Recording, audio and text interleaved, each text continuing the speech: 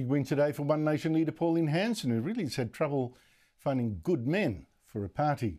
She's won an appeal against a court judgment last year that told her to pay $250,000 to one of her former senators, Brian Burston, who she'd accused of sexually abusing a female colleague.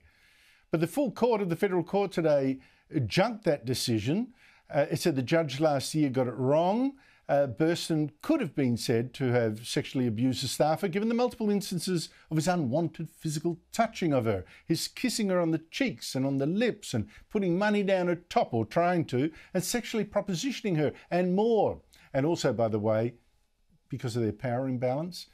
In fact, I'm amazed that the first judge found against Hanson. What does that say? But I ask again, how come Hanson picked so many men who let her down? Including former federal Labor leader Mark Latham, who she's now had to sack as the New South Wales leader of One Nation for posting vile abuse of a gay politician, and also for performing badly and refusing even to talk to Hanson. Joining me is another Queenslander, National Senator Matt Canavan, the former Resources Minister. Matt Canavan, just quickly before we get onto your real expertise, why is it that Hanson keeps getting dudded by some of the men she picks for a party, and this goes back years, of course, to people like David Oldfield, who seem to think that he was the real boss? Look, Andrew, I don't know, and I don't know enough about the internal workings of One Nation.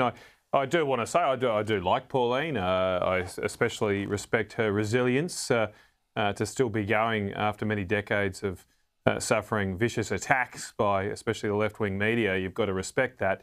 I think the fact is, though, her party, for whatever reason, hasn't been able to outgrow her own shadow. She is still the dominant force within it, and I dare say I don't know enough about their internal workings, but it doesn't seem like they have a broad-based organisation which directs or controls things apart from just Pauline, and that's what often happens with minor parties based on one person there. And look, I mean, I suppose I'll paraphrase Oscar Wilde. Ultimately, to lose or to have a bad experience with one or two men may have been unfortunate, but multiple times, ultimately, possibly it's carelessness. And Pauline and her party has to be ultimately responsible for the people they pick, the candidates they work with, and the outcomes that they eventually get. I just think a lot of it's male ego. You come in there and you think you know better than the woman. I think that's one of the real problems there.